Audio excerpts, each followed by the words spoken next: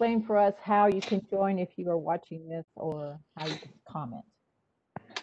Yes, so there are multiple ways to watch this, whether it's through the WebEx link or through YouTube. If you are watching this and you would like to participate in the meeting, there is multiple ways to do that. If you are logged into the WebEx, you'll be able to speak to us when it's your time and turn, and I'll show you how to indicate that in just a moment.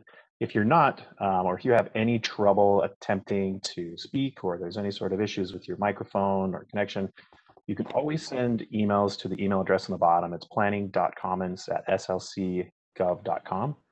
And we will be monitoring that throughout the meeting. Any comments we get about a topic that happens to receive it before the public hearing, we will read it during that public hearing. If we receive them after the public hearing, unfortunately, we're not going to be able to share them during the meeting. Marlene, can you go to the second page of the slide? So in order to participate, there's a little hand in the bottom right hand of the corner, and it is small and it's easy to miss it. But when it comes time for your item and we're discussing that item, and if you would like to speak, just click on that button, indicate that, and that will show to us that you're interested in speaking. You should be able to look at your own name and see that their little hand is raised. Once you're done speaking and you would not like to speak on further matters, it would be helpful for us if you could click the button once again so that it disappears and lets us know that you're not looking to speak to the rest of this meeting. Again, if you have any issues, please feel free to email us, planning.comments@slcgov.com. I think at this time, Marlene, we can take that off the screen. We can get started.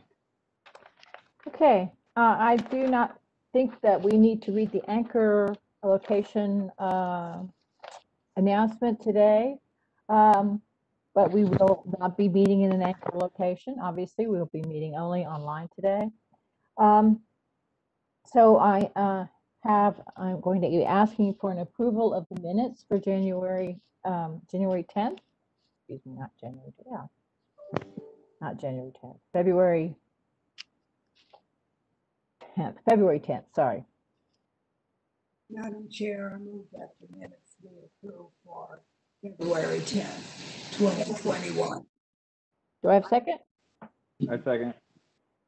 I have a mamotion from Carolyn and a second from John to approve the minutes. So I'm going to go through a roll call vote here, and this will be Maureen? Yes. Amy? Sorry, yes. Adrian? Abstain. Carolyn? Yes. John?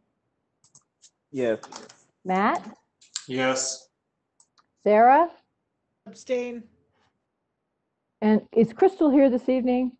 She is not. Okay. All right. The minutes are approved. Now, moving on to the report of the chair and the vice chair. I have no report. Amy? I have nothing as well. Thank you. And the report of the director? I don't have anything to share at this time. Okay, thank you. So we'll move right along. We're going to start the set of public hearings that we have for this evening. And the first one is modifications to Izzy South Design Review at approximately 534 East 2100 South. It's case number PLN PCM 2020-00222. And it's presented by Caitlin Miller. Good evening, members of the Planning Commission. I'm happy to be here with you this evening. Hey, Caitlin, can I interrupt you just for a moment? Sure. I just wanted to let your presenter group know I was able to make Ian Percy and Max Korath a panelist. I have not been able to make Ryan McMullen or Ian Percy into a panelist. I can unmute them during their time, but they wouldn't be able to share their screen. And so what they may want to do is during this time to maybe exit and try and re-enter the meeting, and maybe to send that presentation to somebody like Justin, who was able to make it into the meeting. So I just want to give them some time. Thank you for that, John. Marlene, if I could have presentation privileges, please. Thank you so much.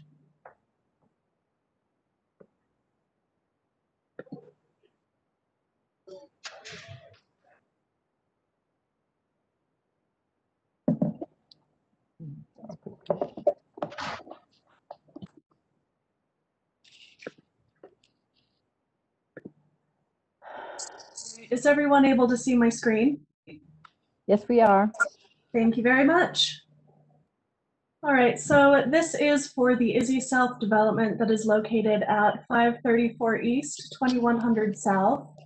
And just for a little bit of background information on this project, this proposal has already gone through a design review and special exception approval processes with the Planning Commission. The project has already been approved. It was approved by the Planning Commission in their December 2nd, 2020 meeting, where the Planning Commission found that it met all of the standards set forth in the ordinance, which includes building size, building height, parking, number of units, all of those things. So the only thing that the Planning Commission will be considering for this development this evening is the requested change to the exterior materials. So the applicants have requested materials change from the approved wood lap siding to proposed metal paneling and EIFS, as can be seen in the renderings here. These material changes will also be reflected in the southern facade of the building, where a portion of the wood paneling will be replaced with the EIFS. Here is another view of that same face of the building. And just for the Planning Commission's information, we have a table here on the screen that indicates the percentage change materials, both for the metal paneling and the EIFS. So the only material that would be removed and replaced would be that wooden siding. The existing approved metal siding would not be replaced. It would just be portions of the wooden siding. So this concludes staff's presentation. I am more than happy to answer any questions that you may have or turn the time over to our applicants to address any questions as well. Unless the planning commissioners have questions, let's move to the applicant. Thank you, Caitlin. This is Justin. Can I share my screen and I'll just do a short slide deck?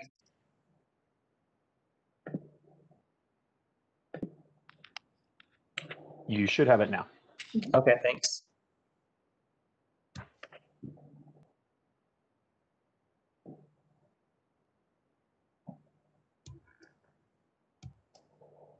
Okay, let me know when that comes up. We have it now, Justin. Okay, thank you. So I am Justin Hepler with AJC Architects. I am representing Highboy Ventures on presenting this project. Thank you both to the Planning Commission and to Caitlin for the time tonight and for the effort that we put into this. What we are doing is asking for a materiality change that we believe helps add some additional dimensional quality to the facade. One of the things we heard when we were presenting this a few months ago to the public is that they felt like it may be a little bit too monolithic.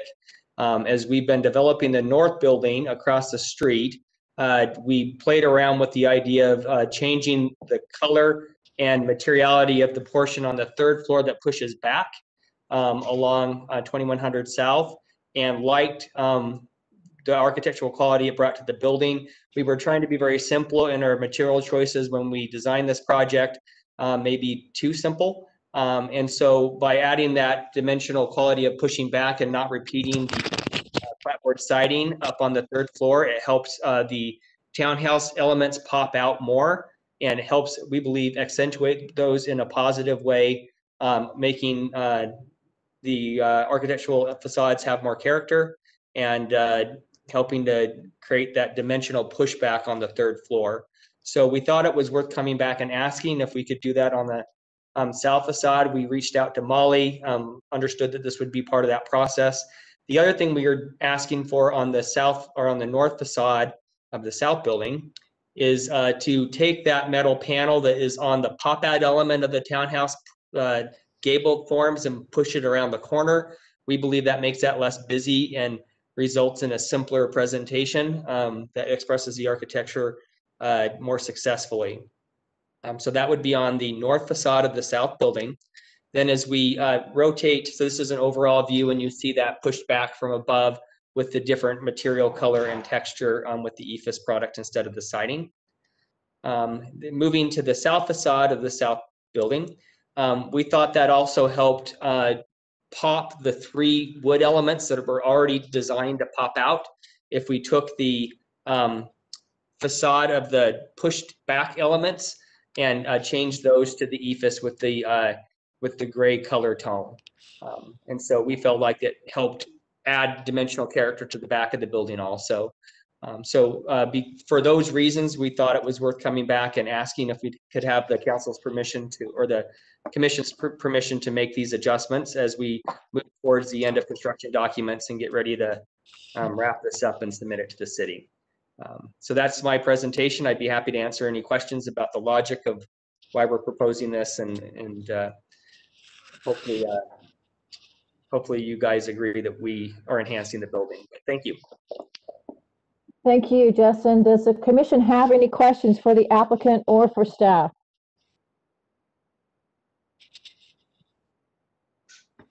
Okay, so hearing none, I'm going to move on to the public hearing.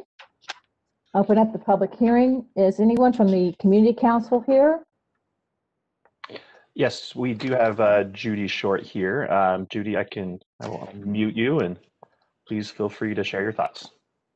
Thank you very much. In looking at the drawings, there doesn't seem to be a huge visible change in the look of the building, except that it's darker. It seems that the change from wood and metal to IFAS and metal does not seem to be a good option. IFAS is a less durable material than wood and softer than stucco. The purpose of design review is to get a better result. We don't think this change will do that. We recommend you go with the original materials. Thank you. Thank you. Are there any other comments? Are there other people wishing to speak? We do have several, and I'll call on them just as a reminder. If people showed up late, if you'd like to speak, please make sure to indicate so by clicking on the little hand on the bottom right-hand side corner of your screen, so we know who to call on. And also, if you will also state your name, and you will have 2 minutes to talk. Yes, thank you for that.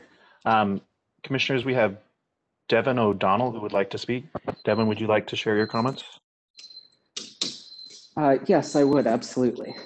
I apologize for the beeping. I just walked into a room and have to That's fine. do my alarm. So now I am aware that this project has been approved, and this may not be the correct venue for this, but in general, I just had some comments for the development agency. As a Salt Lake City resident for 15 years, I have been frequently bothered by the amount of high-priced housing that has come up and the lack of low-income housing. I'm grateful to live next to Project Open that does provide low-income housing, but in 10 years, every time an apartment went up, myself and my friends were unable to afford it, and we make $15 an hour, what is supposed to be the federal minimum wage. $1,200 for a studio apartment seems excessive. So I would just ask the development agency, and maybe if anyone on the city council's on this, to consider that when approving projects moving forward, that you are pushing people out of the city to bring in money from out of state, which is also increasing our homeless problem, which I also live next to and see the people on the street and watch the camps grow. So again, yes, just asking you all to consider that as you approve projects moving forward to help keep Salt Lake residents in Salt Lake. Thank you.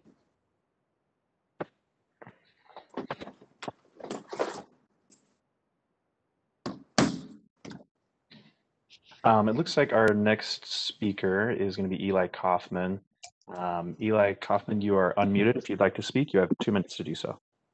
All right, great. Can you hear me? Yes, we can. All right. Well, I've been a resident of our Sugar House my whole life. I grew up in this neighborhood, and I grew up in Salt Lake. And I agree with what Devin has said. I think that even though this project has already been approved, I would have liked to be able to comment on it sooner, but it's been very difficult to figure out how and where I can engage in these meetings because the city council website is not welcoming and makes it very difficult to register, makes it difficult to know which issues will be discussed at each meeting. And I just want to say that like most of the people I know in Salt Lake can afford apartments that are around half of what apartments like this cost. And I really think that it's out of touch for everyone to be focusing entirely on these minor design changes, which as an artist seem very irrelevant and minuscule, and focusing a lot more on who's actually going to live in these, because I've seen plenty of luxury apartment buildings go up all over town, and they're almost all empty because nobody in Salt Lake can afford them.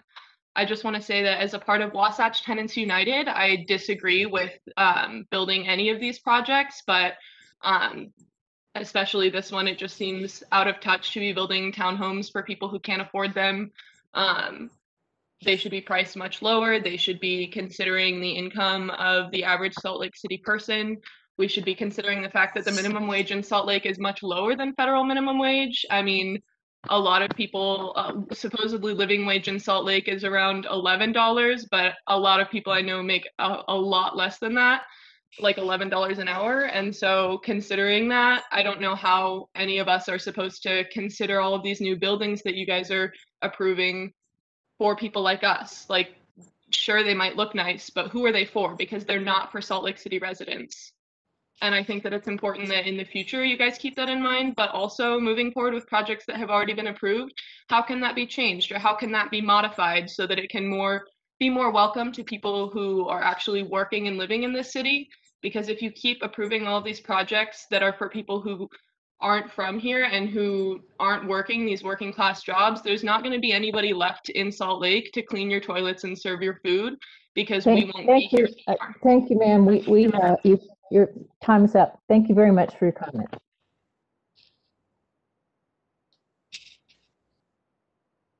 It looks like our next individual would like to speak.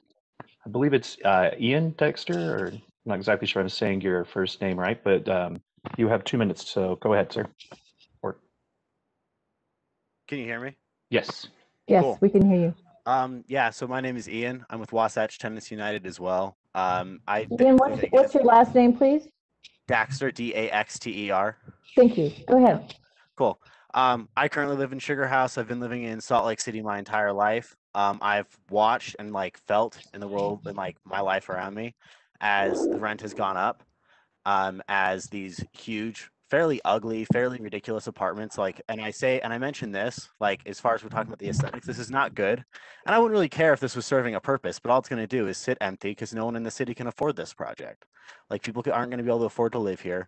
I think that it's pretty morally bankrupt for the city government, for any city board, to be zoning and approving projects on behalf of these developers at the expense of the actual people who live in these neighborhoods. That's all. Thank you.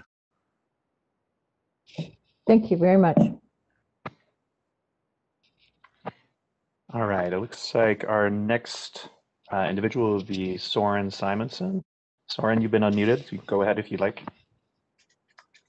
Thank you. And I actually have a quick question, maybe for staff or the chair before my comments. And that is there a public comment period on this agenda? This is the public comments. You're with it. You're doing it.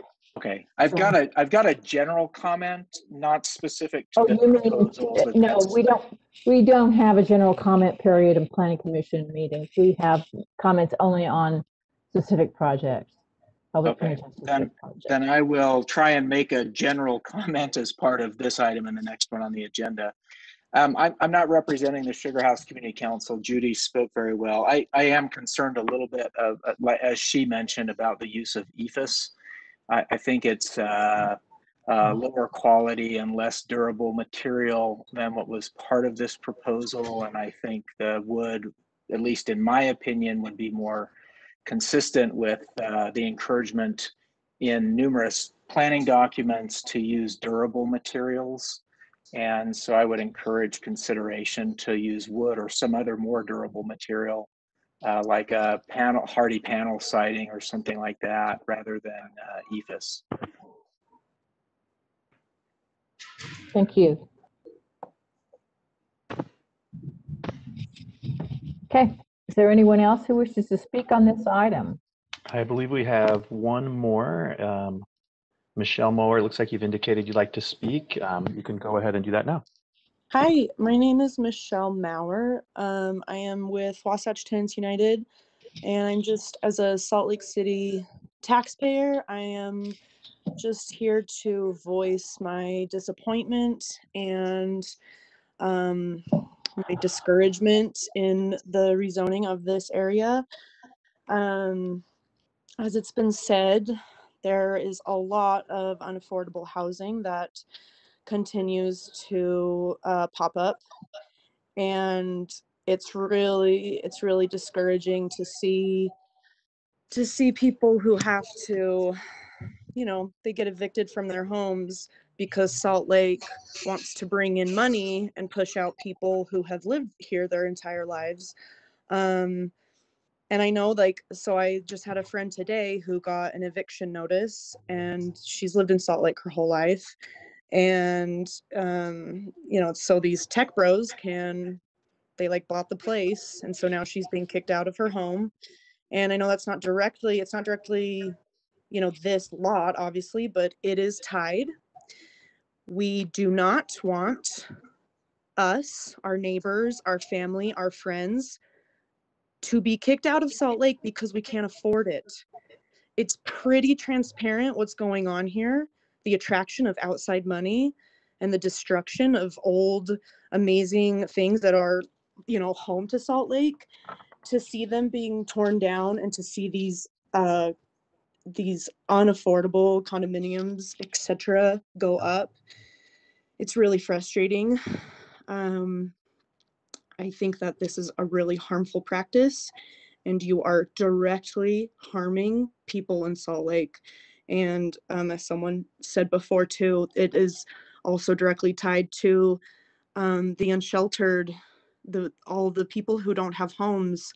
It's really, really wild. And I know y'all aren't like, you're not Chief Police Mike Brown, but to see cops harass unsheltered people who are camping outside of condominiums that are empty, that are huge, just the juxtaposition of that is awful.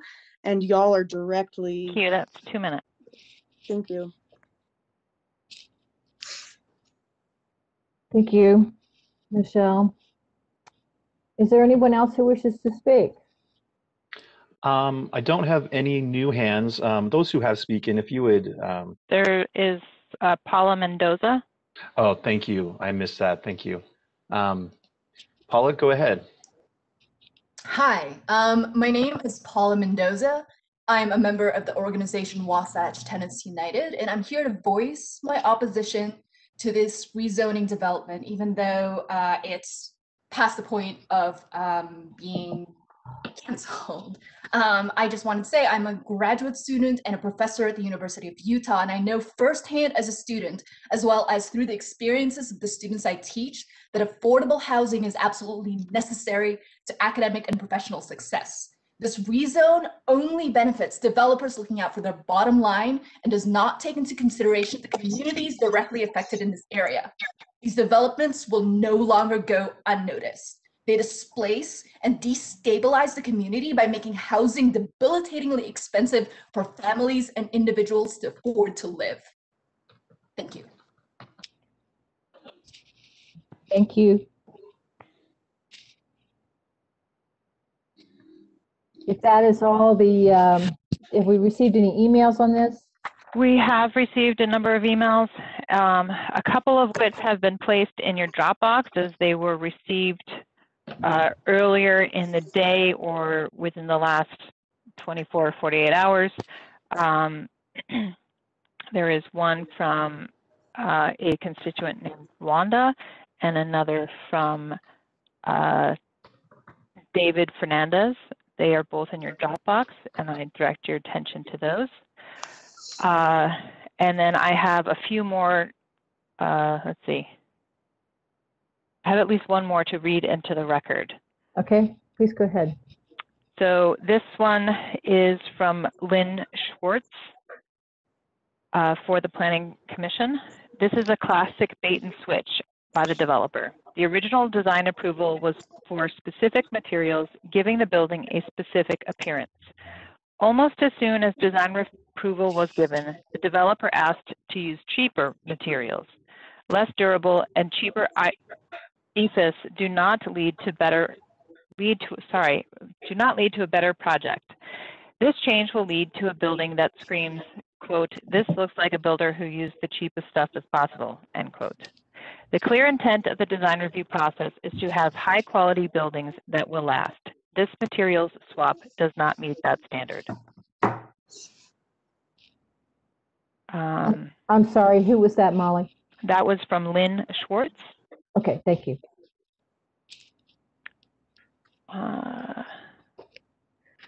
And I think that's it on,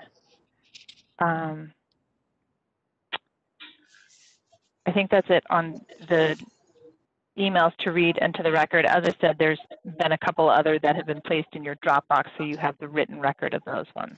All right. Thank you. There being no other comments, I'm going to go ahead and bring this back to the commission for discussion. Also, I'm going to ask if the applicant would like to address the comments from public. So I'll just say a few brief things. Thank you for everyone's comments. In this material change regarding the durability, the product is all up high on the third floor. It definitely is. All the materials proposed originally are all down on the street. We stayed loyal to that, and we don't think that adding any of the EIFS product down low would do anything to the building to enhance the architecture. And again, we're not looking to, it's kind of sixes in the swap. So we're just looking to, in our minds, enhance the architecture of the building. If anyone has any questions, I'd be happy to answer them. Thank you. Commissioners? Does anybody have any comments or discussion? I do. So first, I just wanted to kind of address some of the comments that were made. I definitely, feel the frustration and the passion that those comments were made with, under. For me, if we were to stop all development in Salt Lake City, we're in the middle of a huge housing shortage. That's just going to continue to raise the price on every house in Salt Lake City. The purpose of these types of densification projects is not necessarily to replace single-family homes with affordable housing. It's to provide housing for more people, which will then in turn create more affordable housing throughout the city, just due to the fact that we don't have enough housing. And so that's going to push the price up just like anything else.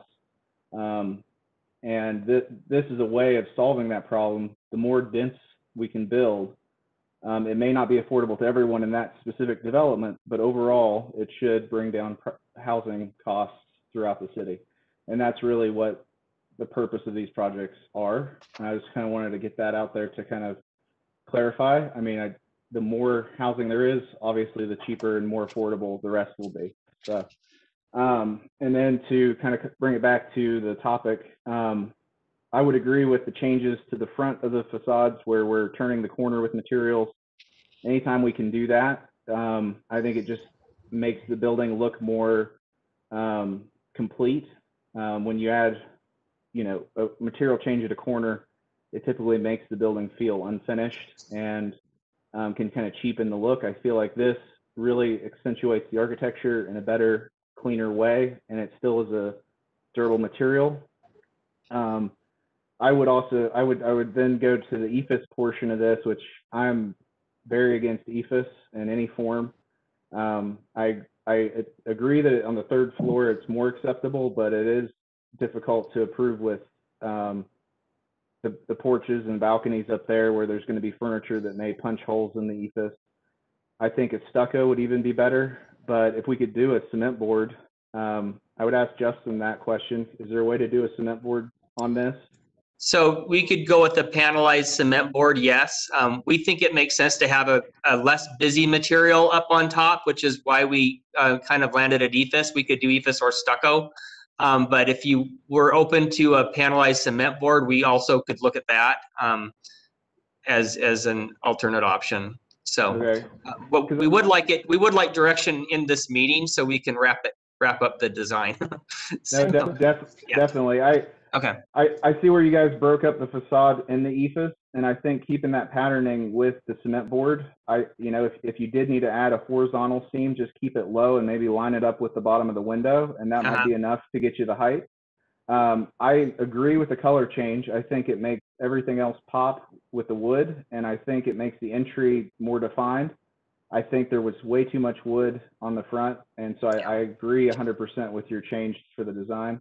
I also agree with it on the back. I think it breaks up the mass because there's a lot of mass all the way across the building, and I think this helps break up that, and I think it's an improvement. So as long as we could use a durable material, I think we're all, I'm happy with it.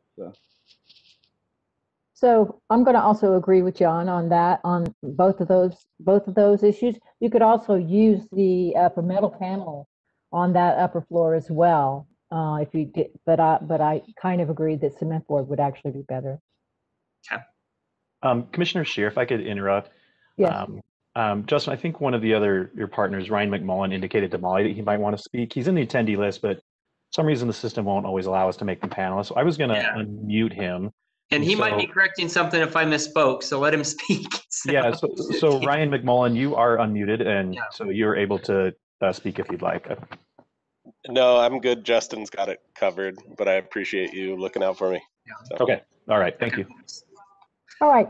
So if there are no more comments from the commission, would anyone like to make a motion?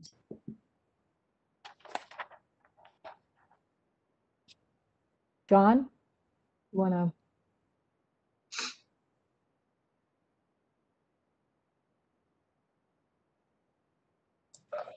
See, I'm not sure if I can get access to my motion.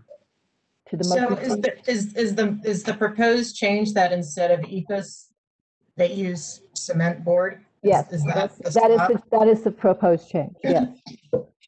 Okay, then I can make a motion. Thank you, Adrian. Based on the information in the staff report and the information presented, I move that the Planning Commission approve the requested modification to petition number PLN PCM 2020-00222 for Izzy South, located at approximately 534 East, 2100 South, with the following modification: that the applicant replace the EFS material with cement board in the location shown on the plans. I can second that. Thank you. I have a motion from Adrian and a second from John. Maureen? Yes. Amy? Yes. Adrian? Yes. Carolyn? Agree. John? Yes. Matt? Yes. Sarah? Yes. Crystal? Yes. Okay, this is approved unanimously. So thank you all very much. Thank you. So also we are now moving on to item number 2 of the agenda, which is the Snell Grove Ice Cream Factory property master plan and rezone at approximately 850 and 870 East, 2100 South. And this is going to be presented, let's see, who has this?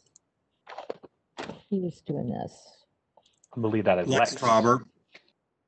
Oh, Lex. Okay, sorry. Go ahead, Lex.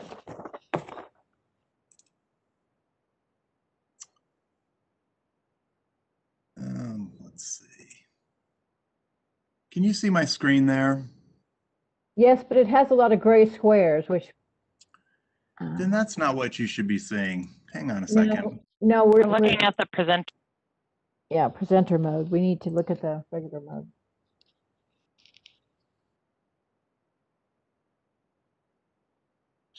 Slideshow.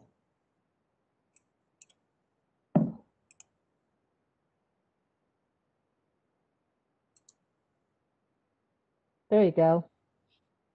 Is that up? Yes, that's good. Okay, now I can't see it, but You can't see your screen. okay. This is a request for a master plan, future land use map, and zoning map amendment for 2 parcels located at approximately 850 and 870 East, 21st South. And this is in anticipation of a mixed use type development. Consisting of residential and commercial uses. The applicant is requesting to amend the future land use map in the Sugar House master plan from mixed use low intensity to business district mixed use neighborhood scale, and to change the zoning on the subject property from CC to CSHBD. My presentation to you tonight is going to be short, but precise. This is the location of the subject rezone and master plan amendment. It's the old Snell Grove Ice Cream Factory parcel, along with the adjacent office mini complex there to the east. It's bordered on all sides by streets, which is slightly unusual. It's on 21st South between 8th and 9th East and Commonwealth.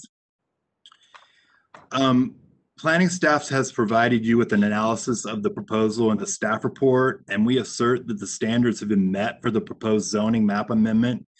And we likewise assert that it is appropriate to amend the associated future land use map in the master plan. We recommend that you forward a positive recommendation regarding the proposed amendments on to the City Council for their consideration and action. So the question is, what are these amendments really about? And I want to distill these requests to the simplest terms possible.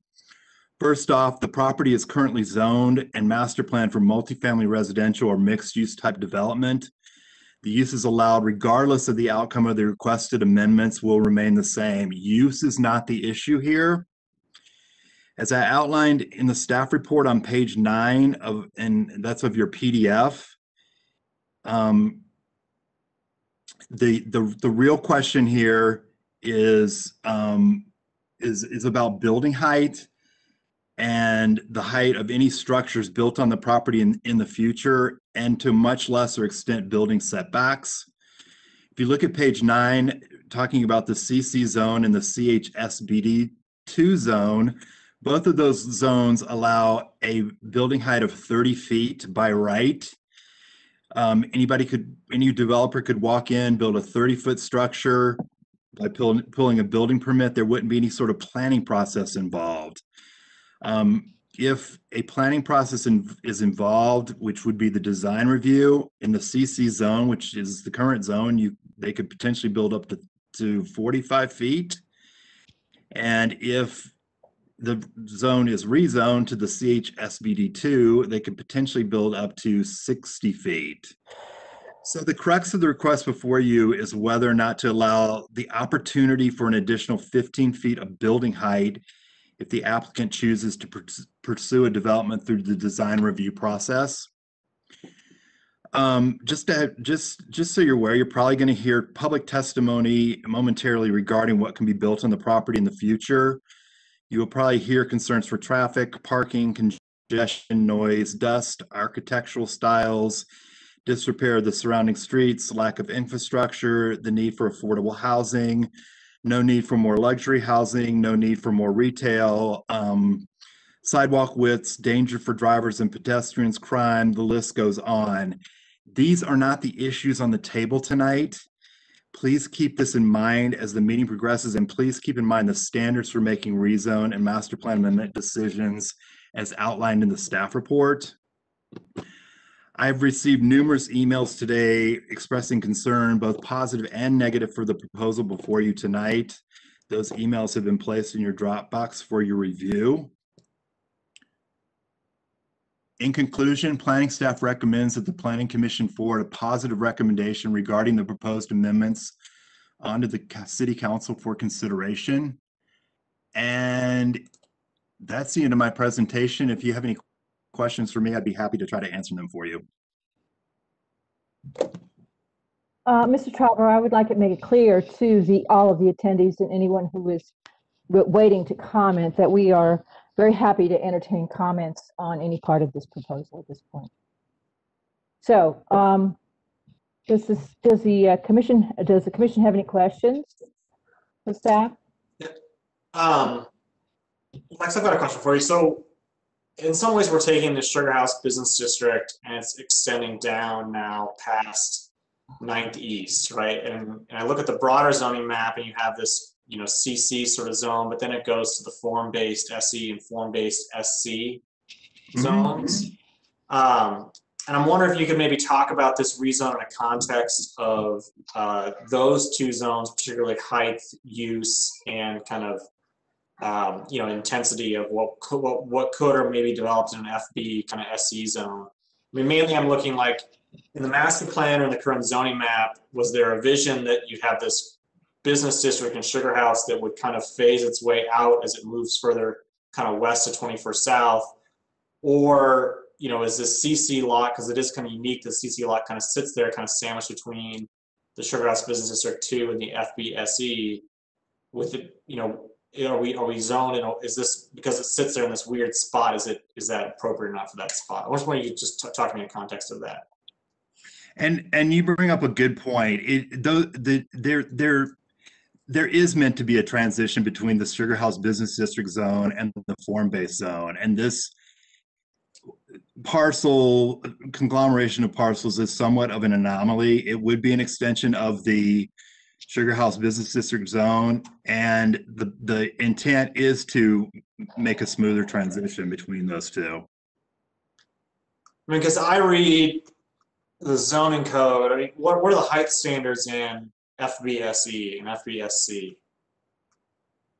Off the top of my head, Matt, in this forum, I don't know. Commissioner, while you were talking about it, I brought up the FBSC actually allows, it's a maximum building height of 60 feet, but you can request 15 additional feet for residential uses if a minimum of 10% are affordable. And the SE is locked at 45 feet. Thanks for that, John. And so they're consistent and compatible. Okay. Thank you. Do we have the applicant here? Yes. Good evening. Kind of still getting used to these types of meetings. My name is Mark Isaac. I represent the ownership group on the Dryer Snell Grove project.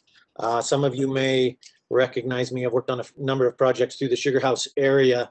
The interesting thing about this application and this location is the adjacency of services on 9th East with the Smiths and the S-Line transit stop on 9th East, and some of the other accoutrements with the four-sided block, four-sided streets and stuff has allowed for real good layout, real good look, and real good design iterations.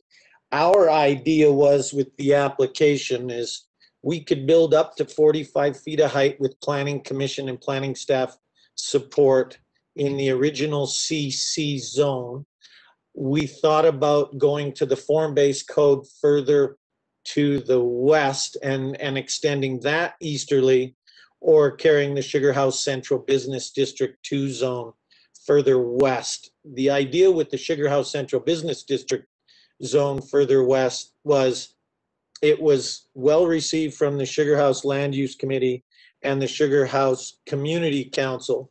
as a good extension of the zone. The positive for the city and for the community of Sugar House, in our opinion, is there's more design criteria that we as the development team have to adhere to with the zoning change to the Sugar House Central Business District. We have all that design guidelines that are requirements of those zones and those conditions, and they require the 15-foot setback above first or second floor of height.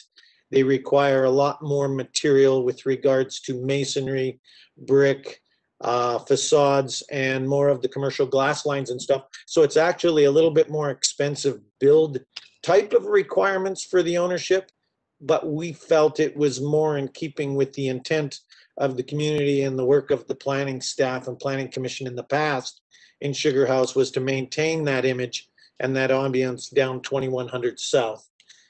The give back, or the idea was, we've been watching the housing stock in our community. Market rate apartments are getting more and more expensive. From our side, the land itself and then the materials, the commodities, the framing and concrete and the like continues to get more expensive.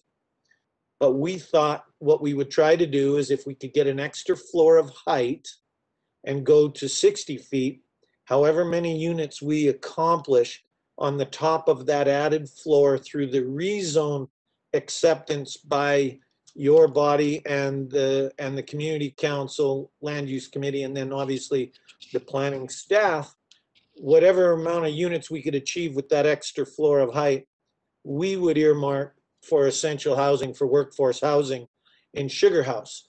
And what we're trying to accomplish with the Thackeray Company is we're working on doing incentivized ways that the developer provides some affordable units in the community with the association of improved density. I know that the staff and you guys have been looking at different ways to do that in codes and conditions. And we thought that this would be a unique way that we could do something in the community of Sugar House, where we would earmark 53 units at an 80% AMI and have a workforce housing element of our project in return for the approval of the additional height.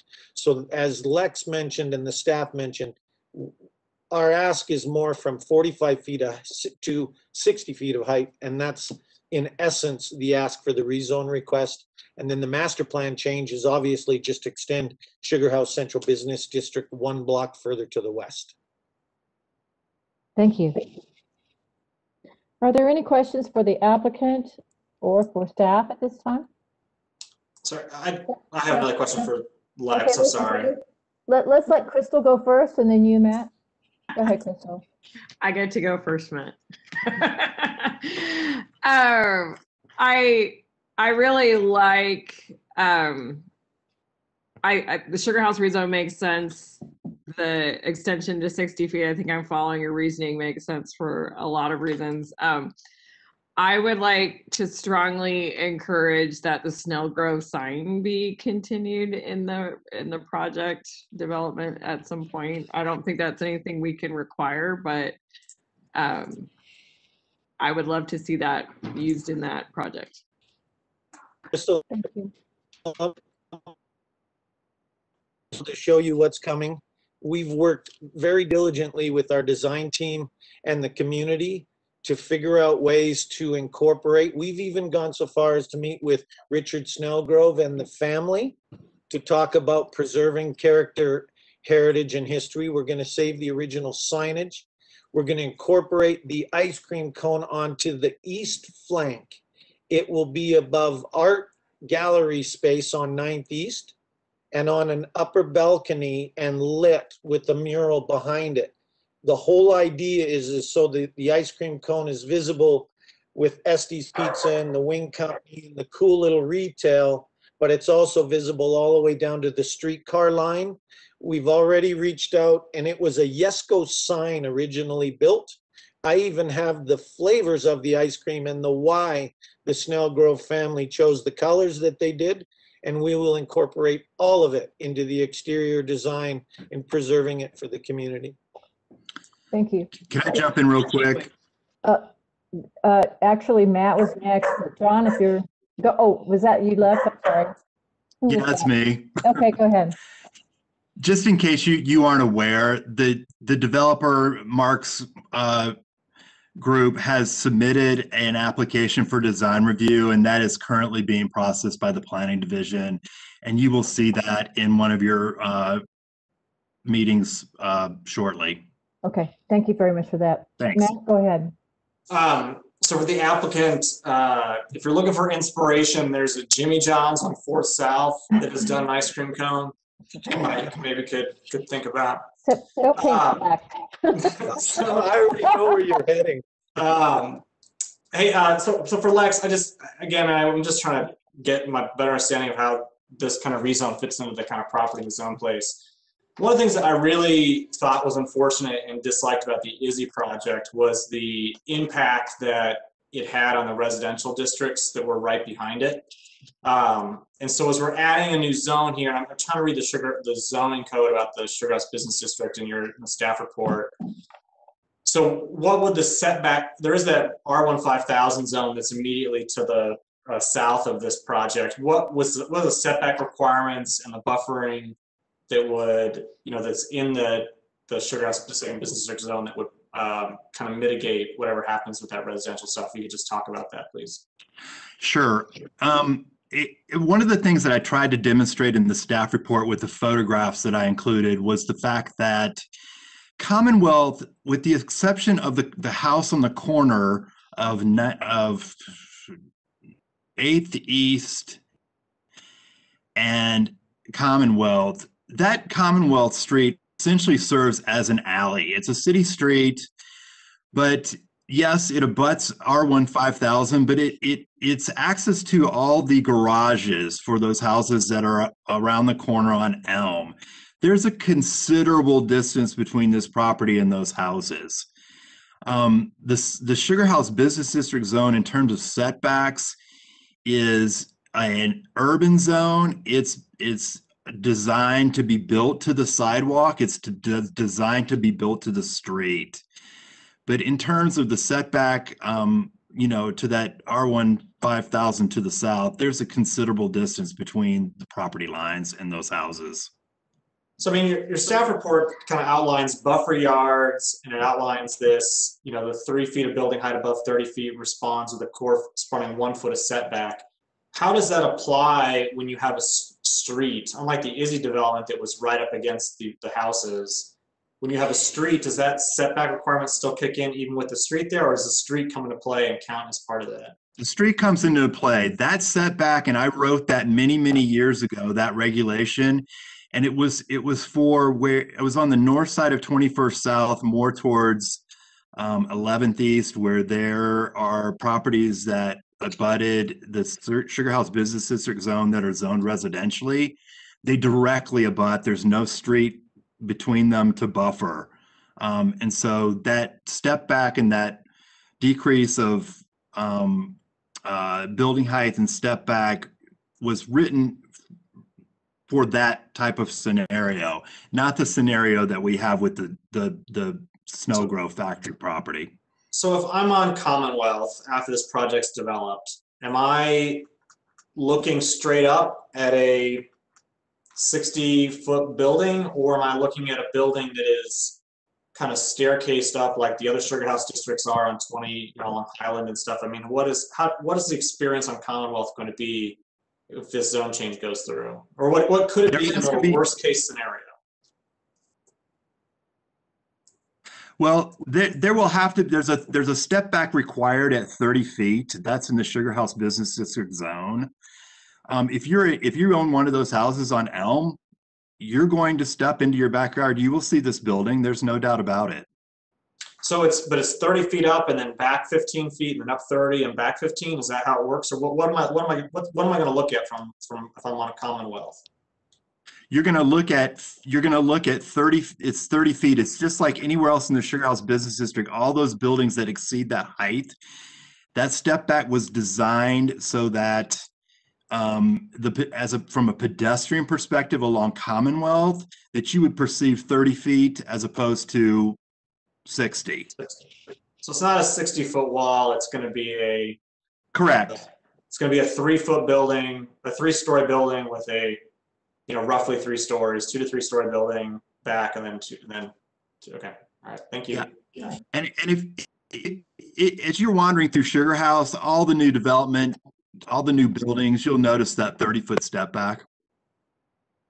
And Lex, this is John. I was just going to mention, and forgive me if I'm incorrect, but I believe that along Commonwealth, they have to have an active use as well.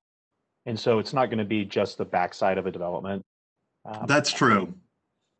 Right, but there's no yard. It's going to be built straight to Commonwealth. It's going to be 30 feet up, and then kind of tiered. Okay, so that's what's going to be. It'll also have to have street trees, won't it? Yeah, all those design elements will come into play when we actually, go through the design review process. Right. Thanks for that reminder. Okay, and also that is something that I want to make sure that the public knows that we will be. This is a discussion about the zoning. We will be looking at the design if the zoning goes through. So I'm going to go ahead and open up the public meeting and see if there are anyone who would like to speak. If you have a little hand next to your name and you do not want to speak, could you just push the little hand button in the bottom again, and that will take the little hand away.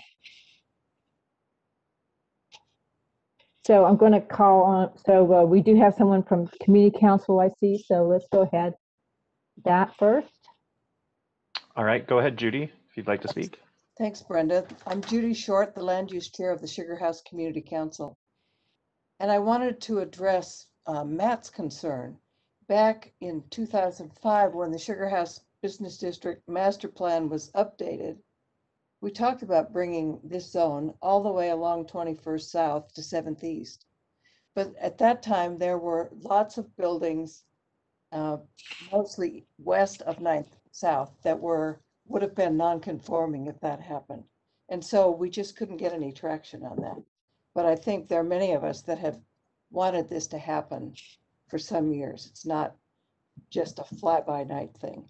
And then to address the Wasatch Tenants United, Mark has already said there will be affordable housing in this building. So I hope you heard me. One thing that Community Council works hard at is making sure that that happens. And it's like pulling teeth.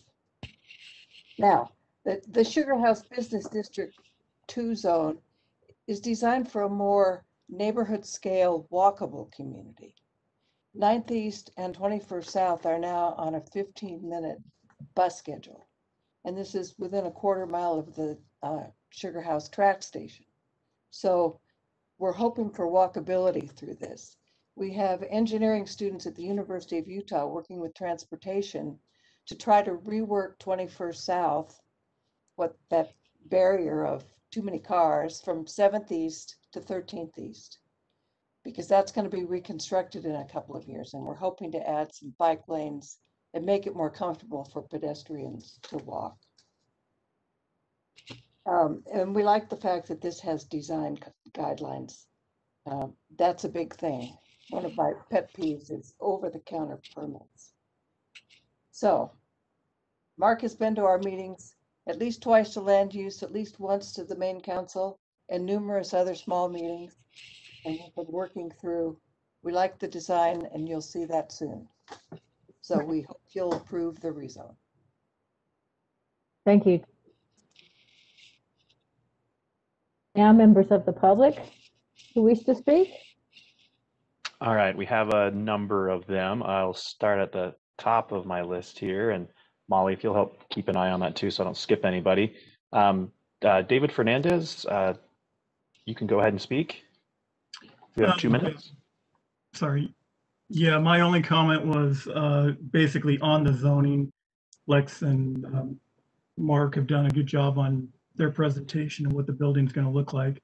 But my comment was basically the fact that the zoning in Sugar House is this factory is very rare, and there's no way that this would ever become a factory again. And there's communities in this valley that would just love to have this property and plant actually in their community. I'm just saddened that has to be torn down and something else put in its place. My concern and my objection is basically the fact that the zoning is being changed to eliminate a factory that basically could be used somewhere else. And other communities would kill for this opportunity. Thank you. I yield my time. Thank you.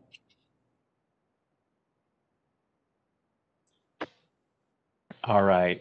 Next we have Ellie Kaufman, if you'd like to speak.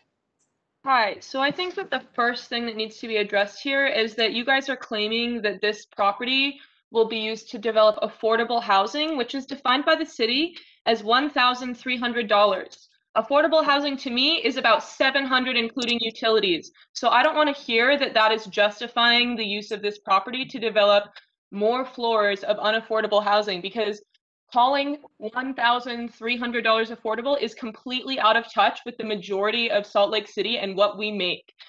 I also want to note that Mark Isaac is saying that he has worked with the community. We are the community, and we are telling you that we disagree with you. So you need to take that to note. Also, I want to say to John Lee's remark that luxury apartments make housing affordable for everyone. No, they don't. If this turns into luxury housing, even affordable, quote unquote, as in $1,300, that means that all of the old broken down apartment buildings a block away can justify raising their rent without actually making repairs to the building. So this affects all of the people living in all of those buildings too, not just who might potentially live in this future building. I also want to say that putting in murals and things like that on this building, sure, that's nice. As an artist, I would love an opportunity like that to contribute, except that I know that it's going to be on a building that I could never afford to live in. And that kind of hurts, because you want artists to make these neighborhoods look nice, but you don't want us to be able to live there. And I think that that's important to know. I also think that the taller these are built, the more units there will be that are unaffordable, and that's not helping anyone. I also want to say that what's the point of more luxury housing when all of the other luxury housing is still empty because none of us can actually afford it?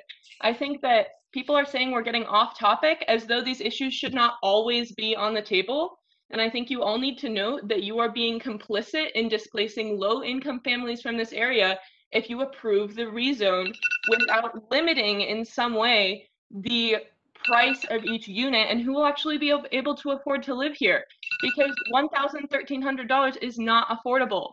Okay, thank you. That's your time.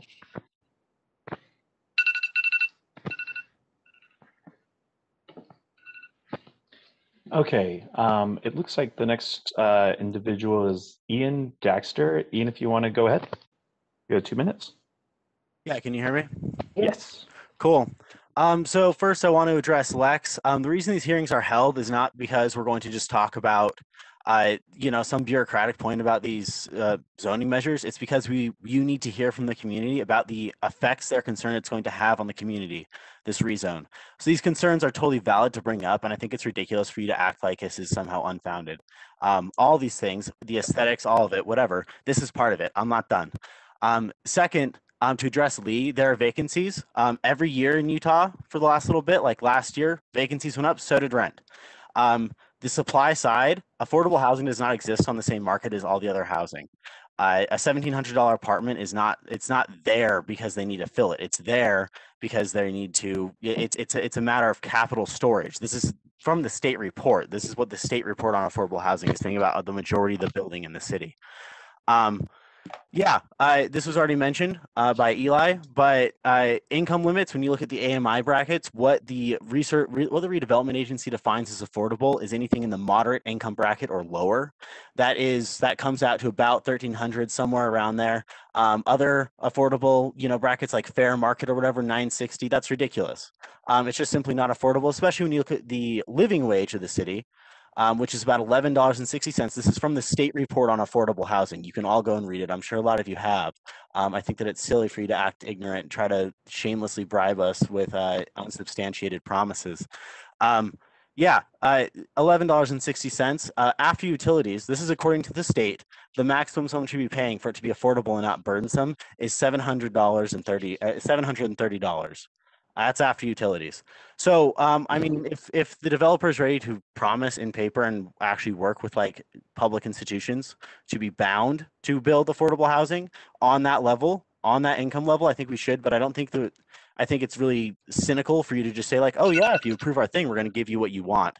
Eventually the day is going to come where you have to actually look at us and you have to meet in public. And it's going to be really not fun if we have to bring an army of people who are pissed off because they can't afford to live in their house. So, Okay, Mr. Dexter, your time is up. Thank you Thank for your you. comments.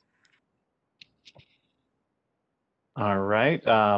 We will go to Michelle Maurer. Michelle, would you like to speak? You have 2 minutes. Would. Yes, I would. Can you hear me? Yes. My name is Michelle Maurer. Yeah, I just want to echo what's been said by Eli and Isaac, or sorry, Eli and Ian.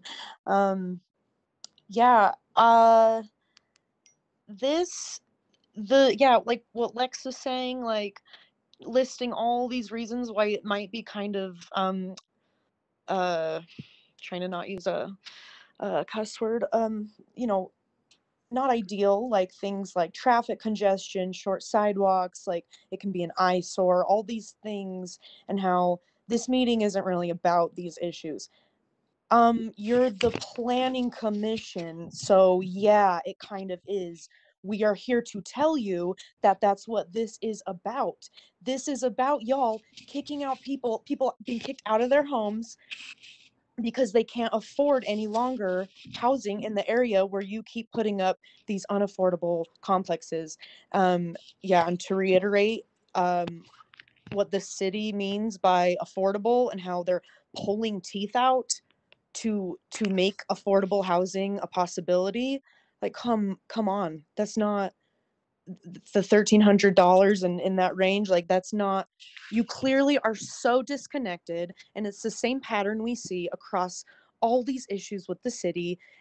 You all are so disconnected, and you clearly don't give a fudge about these people who are so vastly impacted by your decisions, and it is deplorable.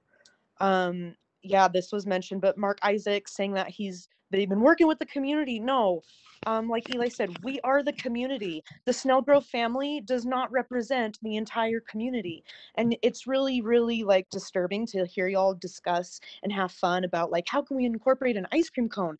That's kind of irrelevant when people are being evicted or being slowly pushed out of the place they've lived their whole lives because of y'all, because you guys just keep putting up these buildings. Was that someone sigh? So if this zoning is approved, just shows how out of touch you all are, and we are demanding that the zoning not be approved. And again, Michelle, I'm sorry, but your 2 minutes are up at this time. Okay, thank you. Thank you. Let's see. The next speaker we have is Soren Simonson. Go ahead, Soren. Thank you. I'm going to make a more general comment, although I am supportive of the rezone. I want to just talk for a minute about the CC zone, which exists in a few pockets along 2100 South. This actually came to my attention a few days ago when I saw a blog post about a new In-N-Out burger being proposed near State Street and 2100 South in an area of Salt Lake City that has probably the best transit and connections. All 3 TRAX lines are within a couple of blocks, the streetcar line, frequent bus service on 2100 South and State Street. And we're apparently moving in the direction of another drive-through. So I want to talk about the power of the Planning Commission to initiate a petition. I've kind of exhausted options over the years for the City Council to initiate a petition to rezone 2100 South, and haven't unfortunately seen much movement from the administration on this either. The Planning Commission can initiate petitions other than the property owner, and I would like to request the Planning Commission to consider a petition to rezone all of the remaining CC parcels on 2100 South to zones that are compatible with the master plans in this area. We have a wonderful vision for Salt Lake called Plan Salt Lake. It talks on page 9 about placemaking. It talks on pages 17 through 21 about neighborhoods and affordable housing and growth. It talks on page 23 about affordable transportation and mobility and other choices. And it talks on page 31 about beautiful city. I think many of you are probably familiar with many of these ideas. We have really fantastic master plans, and it doesn't get past me that we have master plans that talk about affordable housing that's not being implemented. So I would request the Planning Commission to initiate a petition to rezone not just this parcel, but all of the CC parcels and eliminate them across the 2100 South corridor. Thank you, Soren. Your time's up. Thank you. All right, the next participant we have is Lexi Langford. Lexi, you have 2 minutes. Hi, I Hi. hope you all can hear me okay. Yes. I just want to reiterate the fact that these are our homes. This is where we have been living. This is, you know, I've spent my savings to be able to try to get a nice place for myself. And with all due respect or no respect, Mark Isaac is trying to stuff his pockets with money. And that extra floor, the extra low-income housing is not going to be for people who really need it. It is helping the rich get richer. And as the voters, I really, really hope that you see that and you care about the community more than you care about helping people make more money than they even need. That's all. Thank you.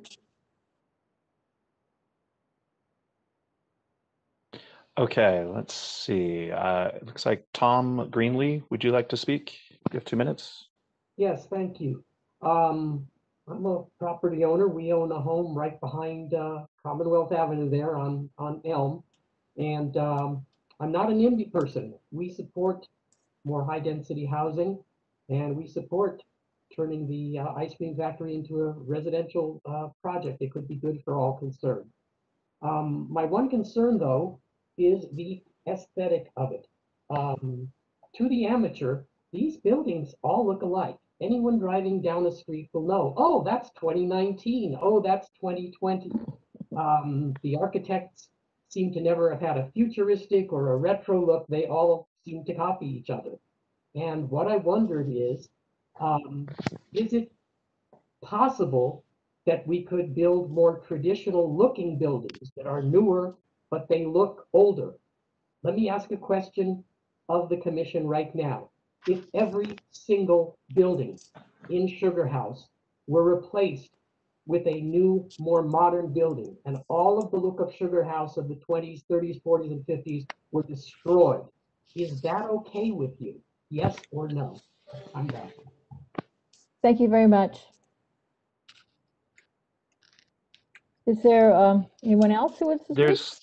There's a couple more individuals. The next person up is Tyler Adams. Tyler, if you want to go ahead. Hey, thanks so much. I want to echo what a few of the commenters said earlier about the affordable housing. If affordable housing means $1,300 a month is a joke. I currently own a home on Elm, and my mortgage is less than that. That's right. I own a piece of Sugar House for less than what you want to give an affordable home to someone for. And that's just not the way to go about it. If you want to set up affordable housing for people, you have to set up programs for people who actually, because I can tell you this, there's no way in hell I would ever pay $1,300 a month to be right on 2100 South. Secondly, I want this question answered because it seems like you continually to ignore everyone's questions here. If this is approved with the zoning, what is the potential for the affordable housing to be rezoned to market rate at any given time in the future? I yield my time. Thank you. It looks like we have one more. Annie Lim, if you want to go ahead, you have 2 minutes. Annie, are you with us? Annie, last name Lim.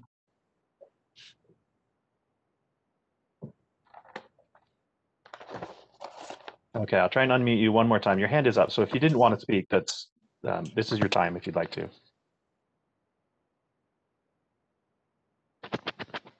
Okay, I think we're having some issues here. Annie, if you're unable to speak, what we can do is you can send comments to planning.comments@slcgov.com, and we'd be happy to share them. I believe Molly probably has a few that she would needs to read into the record as well, commissioners. Thank you. Molly, do you have anything? Yes, I do. Again, as with the previous item, there were a number of emails that came in within the last 24 hours. If we received those emails prior to 5 p.m. today, they were PDF'd and put in your Dropbox.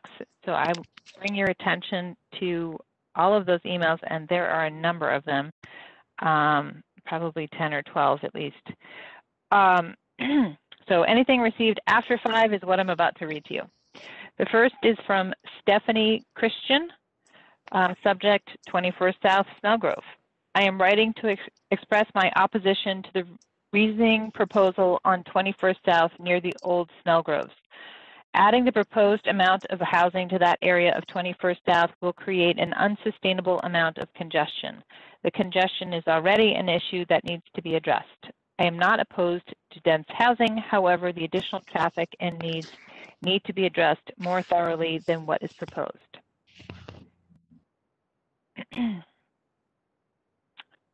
Let's see. The next one is from Holly Brown, subject no more condos in Sugar House. The proposed plan for the old Snellgrove site is a bad idea. Sugar House is getting so built out, and the charm that once made this neighborhood so desirable is all but gone. Traffic is insane, especially on 21st South from 7th East to 1300 East. The roads aren't designed for the drastic increase in traffic. I have lived in Sugar House for 48 years and have watched it deteriorate. Cramming another condo into the area only benefits the developers because it certainly isn't benefiting residents. When will enough be enough? How about focusing on open spaces and developing unique features that will add to the community instead of another chain restaurant or retail store that will be out of business in 6 months? Instead of telling taxpayers of proposed building, how about asking area residents what we'd like to see? I guarantee no one will say more condos and retail. That is the extent of the emails that I have for this item to read into the record. As I said, there were a number of emails that were placed in your Dropbox today. So I hope you got a chance to look at those. Thank you. Is there anyone else who has not spoken who wishes to speak? I see something blinking here. Kimia? Has Kimia spoken? She did not. There isn't a hand up, but I can definitely Okay, unmute her never and see mind. if I keep seeing it blink on and off and blink on, so maybe it's just connection problems. All right. Is the Q&A active?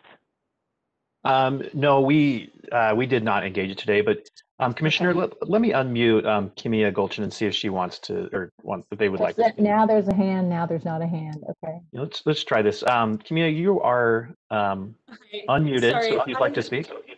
Okay, thanks for unmuting me. I didn't know if it was working or not.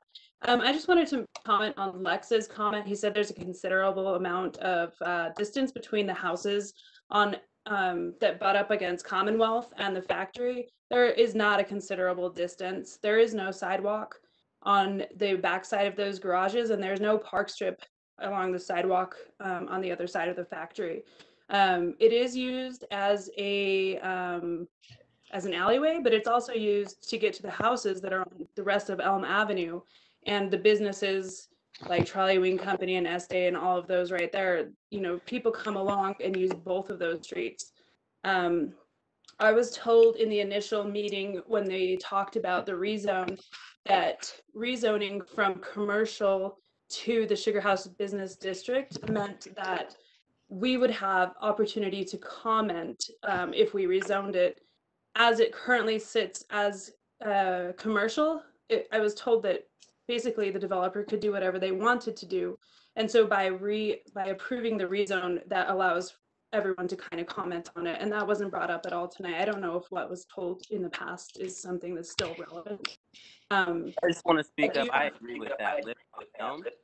There is not a big setback. I mean, they're already I'm removing. sorry, who are you and who is speaking now?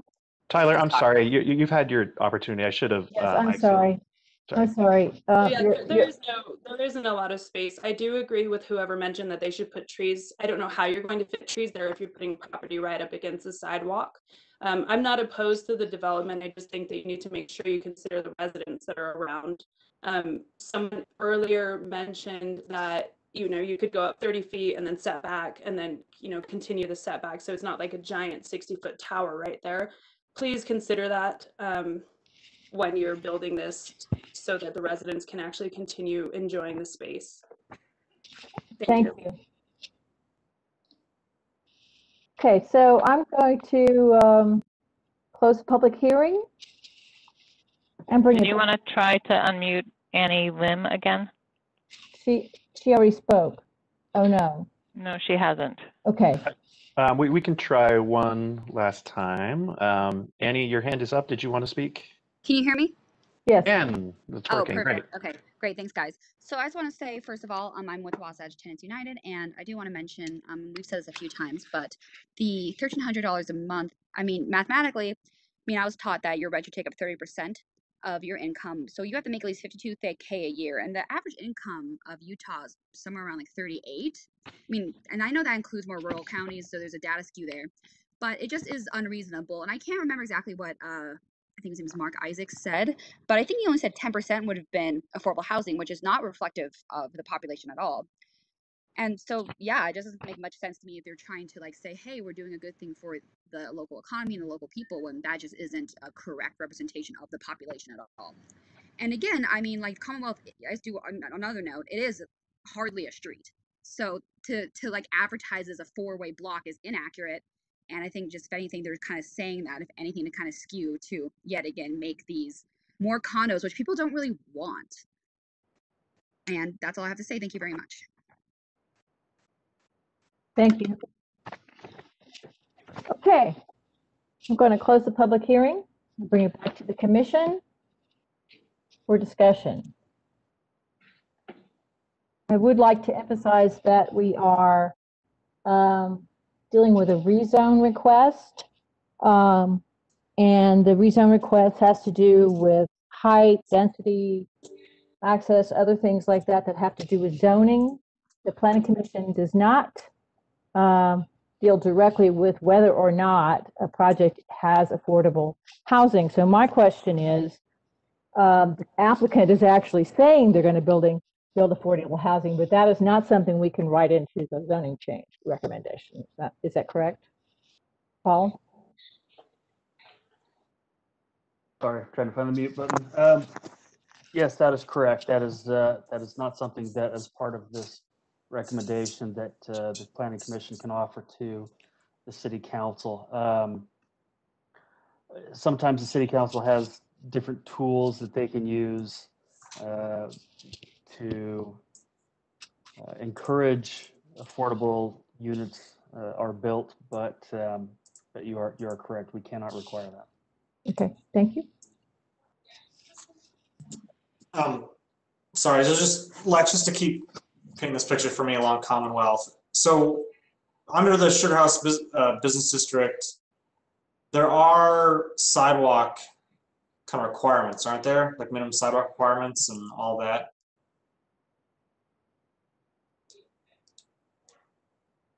Lex?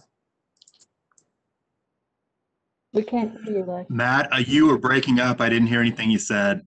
Sorry, I'm just trying to, again, get more into Commonwealth here. So this, and then address one of the comments made by the public, was that under the Sugar House Business District, aren't there requirements for minimum sidewalk widths and if parking's in front and all that sort of stuff, or within the design or within the zone, or no? Yes. Do you know what those are? Not off the top of my head.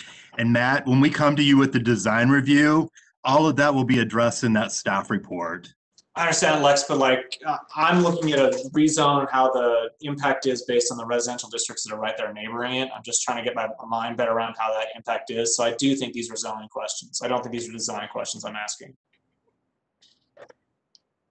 Doesn't the report say 15 feet? For minimum sidewalk width? No. Matt, I don't know off the top of my head. I'm sorry, I can't answer that question right now. Commissioner, in general, I think the standard is 5 feet. I think we've seen along Highland and those other places where the developers were willing to offer more sidewalk, but I don't know that there was ever that mandate to install it from our side of things. And there's no, they're not gonna add parking or either street improvements there. They wouldn't have to as part of this rezone either, right? As part of the rezone? As part of any future development to meet the standards in the Sugar House Business District, there wouldn't need to be any street improvements or anything in there. That's to be determined. Okay. I mean, that's under review as part of the design review. So it looks like currently that the right-of-way, that there's no space between the actual cartway, the road itself, and the building, or very little, where a sidewalk would go. So sidewalk normally goes in the right-of-way, not on the property itself. If that helps sort of explain it. Okay. So I've got a question for staff. During the remainder of this process, if there is a stipulation of affordable housing, what is the process of that being maintained over time? I know it's not part of the rezone, but if it's part of the design review or some sort of a stipulation and allowing the building, what are the recourses that the city takes if that's not held up? Just for clarity.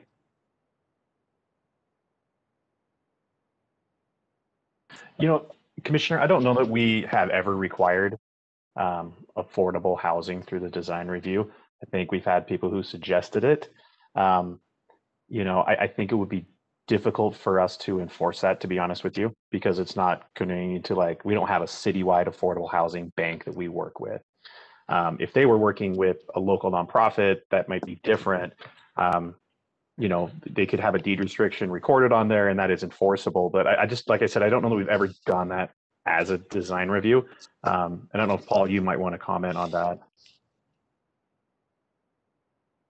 Well, I guess my question is, if it's offered and we accept, what's, like, anyone could say they're going to offer it and then not do it. So I guess that's my question. Actually, John, we can't require it, and we can't, even if they offer it, they can turn around and go back on that.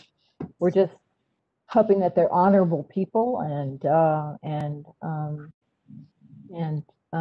that will occur, but we don't.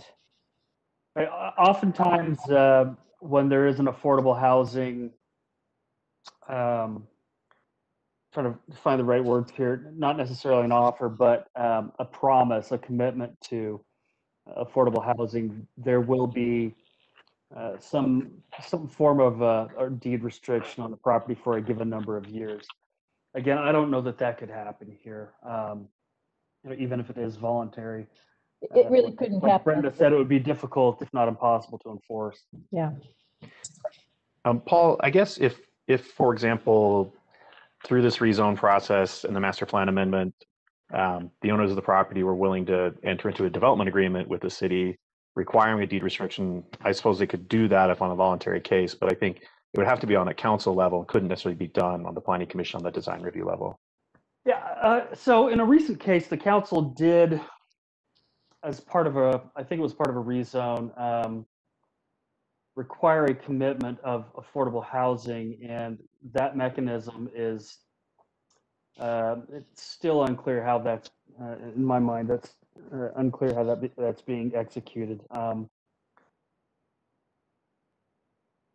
You are correct, John. We can't do that at the planning commission level. If the city council wants to try to tackle that, then we can try. But it's not a simple process.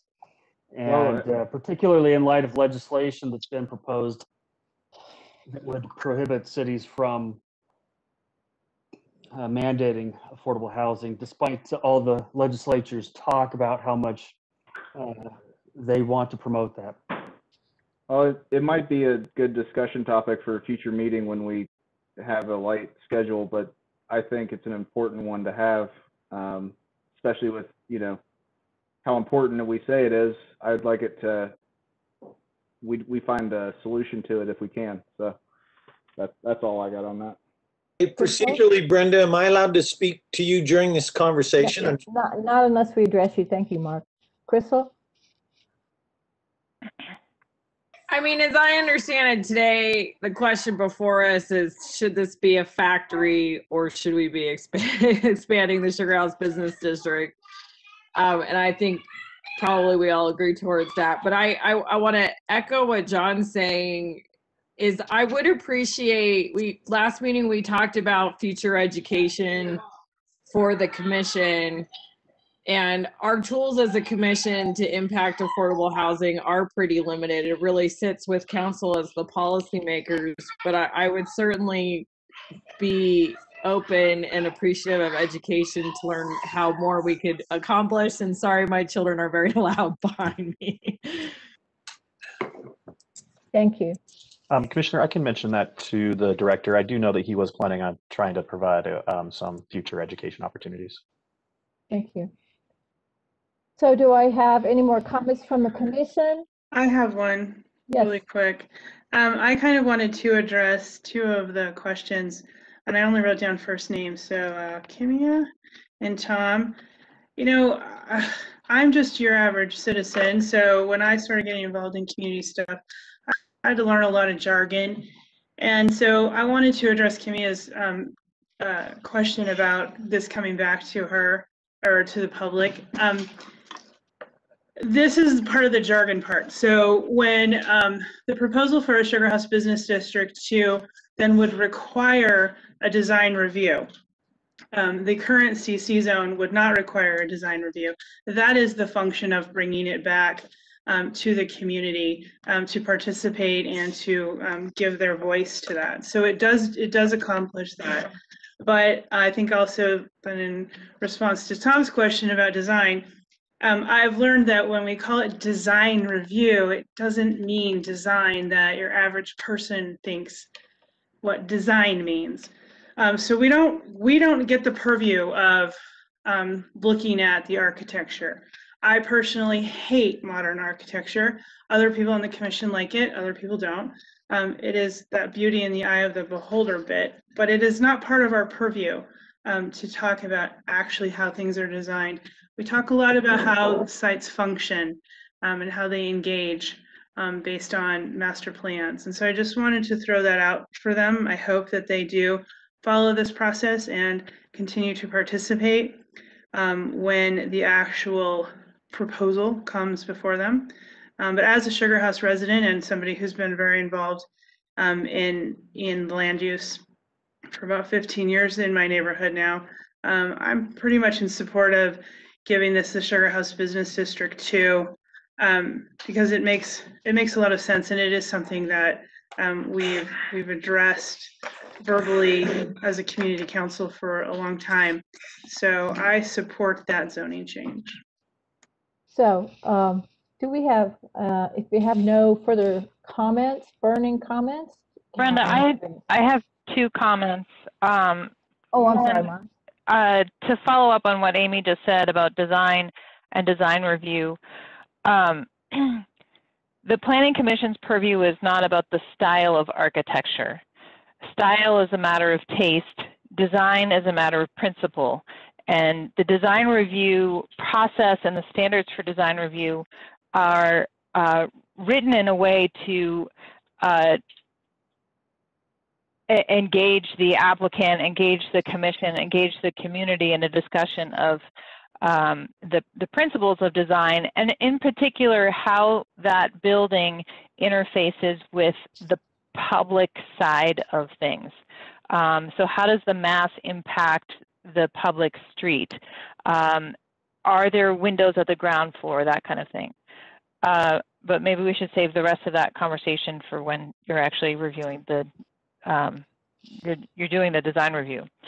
The other thing that I wanted to just quickly mention to those from Wasatch Tenants United and others who are interested in engaging in an affordable housing conversation, our office is working on an affordable housing zoning overlay that would affect a lot of the city. And we're always looking for members of the public to engage us in conversation about what that policy should be and how we can set the framework for future development and encouraging the development of affordable housing, affordable in the broader definition and affordable in the kind of official federal definition of affordable. So I encourage those of you listening to, you're welcome to reach out to us. I think I have a few of your emails from earlier today. We'd be willing to engage you and happy to have that conversation. It's always great to hear new voices participate in the planning process. And we're glad to have we're glad that you were able to join us this evening. Thank you, Molly. So bringing it I'll down. make a motion. Who is that? Crystal. Crystal, please make a motion. Can I make it with a preamble? I just want to add quickly that I also hope we don't lose Soren's suggestion of petitioning to extend the community, the Sugar House Business Zone west down 21st South. And the other comment I would make in my preamble is as we consider the affordable housing overlay, I personally am really struggling with the questions of density at all costs versus neighborhood character versus affordable housing. So I hope Planning Commission, as they will, since you're amazing, will consider all of that. But here's my motion. Based on the analysis and findings in the staff report that amendments for master plans and the standards for zoning map amendments have been substantially met, testimony in the proposal presented, I move that the Planning Commission forward a positive recommendation to the City Council in support of the proposed amendments located at approximately 850 and 870 East 21st South. Do I have a second? I second. I'm sorry, who was that? Adrian. Adrian, okay, thank you. Okay, I have a motion from Crystal and a second from Adrian. And is this just for the master plan amendment, for the zoning, and or is it for both? Zoning and master plan? This is for both, the way the motion is worded. Okay, thank you. So just to clarify, Maureen. Sorry, did we get the PLN numbers included in that motion? No, I'm sorry. Sorry, it's at the top of the motion sheet. If you could just amend your motion to include those PLN numbers, please. Yes, thank you. I'm in my motion to approve the amendment for the proposal of PLN PCM-00906 and 00925. Thank you. Thank you. So, Maureen? Yes. Amy? Sorry, I was taking something out of my puppy's mouth. Yes. Yes.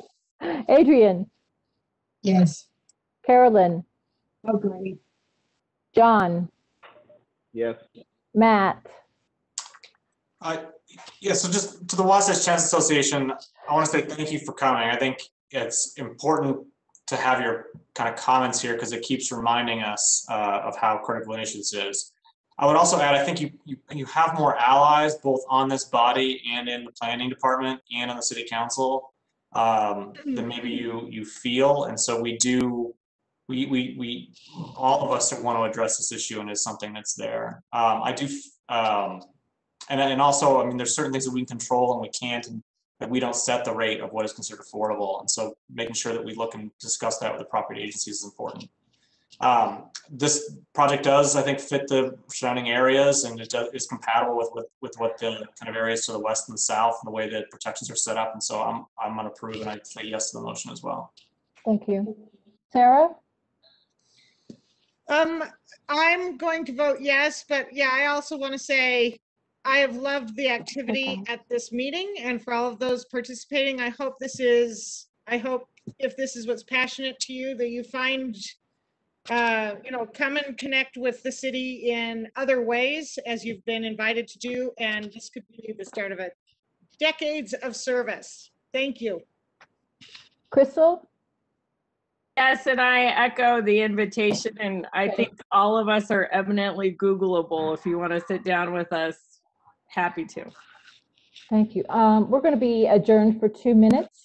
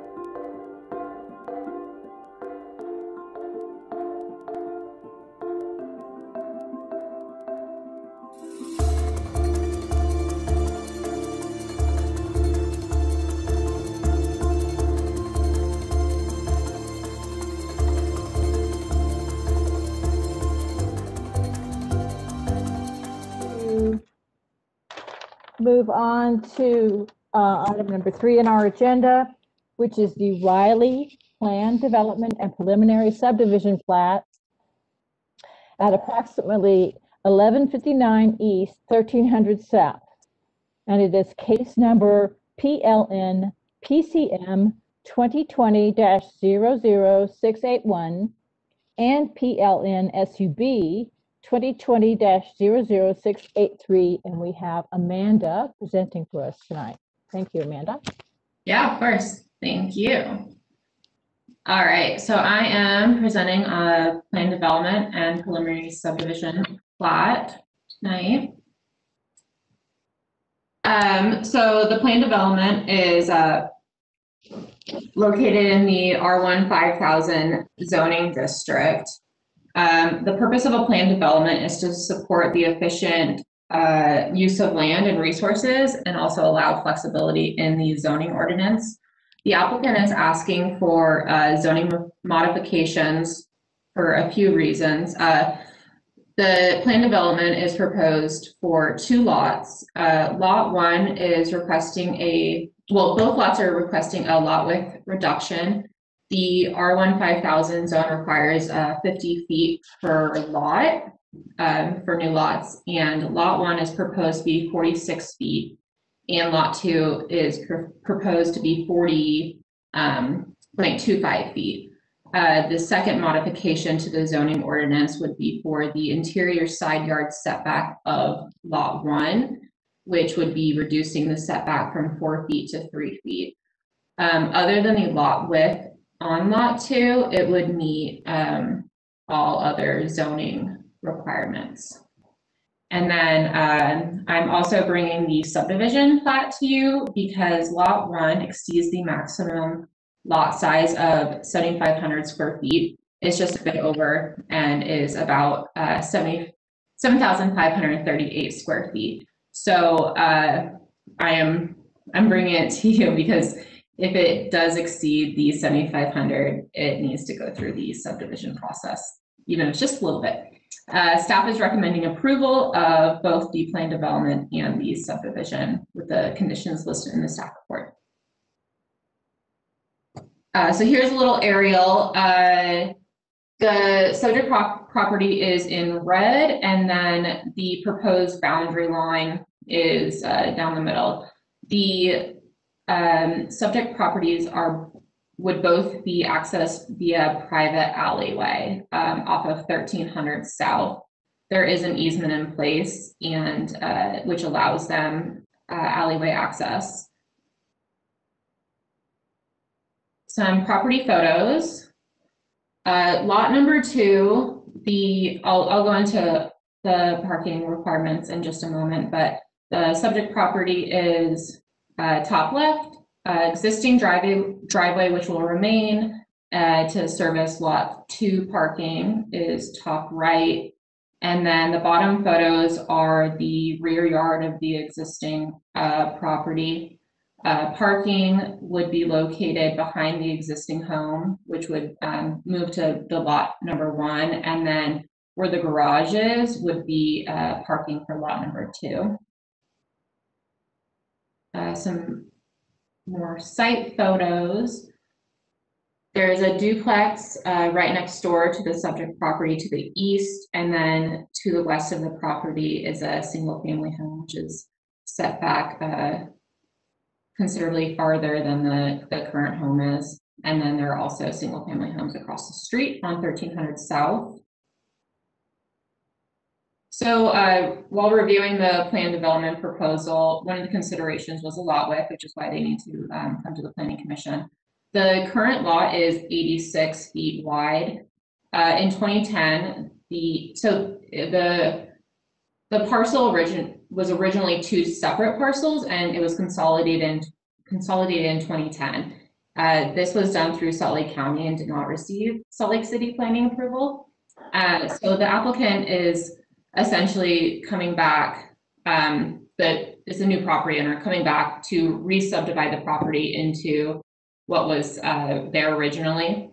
So the property is the widest on the block face at 86 feet, and the average lot width on 1300 South, the north side of the street, is 52 feet, and the average lot width on the south side of the street is 48 feet. The R1 5000 zone requires a side yard setback of 10 feet on one side and 4 feet on the other. The applicant is proposing that lot 1 has a 10-foot setback on the west. The current home is actually 15 feet, but the plat would technically show 10 feet if the house were to be removed, which they are not proposing. And then they're proposing that lot 1 has a reduced side yard setback from 4 feet to 3 feet. Lot number 2 would meet all applicable setbacks for the R1 5000 zone. And then the proposed front yard setback is approximately 33 feet, which is the average of the block face. Consideration number 2 is the driveway and parking location. This is the main comment from the public is where these people are going, you know, where the tenant's going to park or where the new property owners are going to park. So 1300 South does not allow parking on the north side of the street. There is a shared bike lane. There is parking lot on the south side of the street.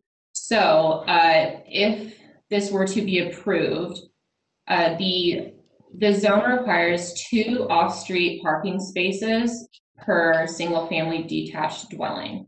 So what I did was I'm showing in yellow, the top left is the alleyway easement. So lot number 1, if subdivided, would access rear yard parking via this alleyway. And this was approved by the Transportation Division. So they would access rear yard parking, and then the existing driveway off of 1300 South would then be on lot number 2, and that was the driveway would lead to either a detached garage or parking. Both could be accessed via that alleyway. The bottom left-hand photo is a photo of where the proposed parking for lot number 1 is, and then lot number 2, the bottom right-hand photo would be accessed via that driveway. There is an existing garage, and code does not allow a detached accessory structure to be located on a lot without a principal dwelling unit. So prior to recording the final plat, the applicant would need to demolish the garage, which was already a part of their plan for the property. And so I showed on the site plan, you have the private alley, which is at the top of the page, and then existing garage, and then the pink outline is the buildable area for each lot. Lot number 1, a little bit over 7,500 square feet, and then lot number 2 is about 6,900 square feet. So both of them exceed the minimum lot size of 5,000 square feet for the zone. The applicant is proposing to keep the existing home and then build a second detached dwelling on the lot number 2. And then here are some photos of the existing alley, which would provide sole access to the first property, and then could be the secondary access for the second property. The photos on the bottom show the fence that's along the rear yard of the subject property, and that is, so they'd have to, you know, remove the fence and either put a parking pad or potentially a detached garage if it met the accessory structure standards. About half of the properties on this alleyway are accessed. They have either a detached garage or a parking pad that the residents or property owners use. And then the consideration number 3, so the applicant has not submitted building plans or elevations for the single family home that they're proposing on lot number 2. They wanted to make sure that the property could be subdivided before they put the additional appliances into the building plans. But a condition of approval would be to make sure that the new home was subject to the front facade controls. And so the new single family dwelling on lot 2 would be constructed using quality materials such as brick and stone, and then could also use accent materials such as hardy board siding or stucco. And these are materials found on the street and in the surrounding neighborhood. And then the front facade controls would require that no less than 10% of the front facade.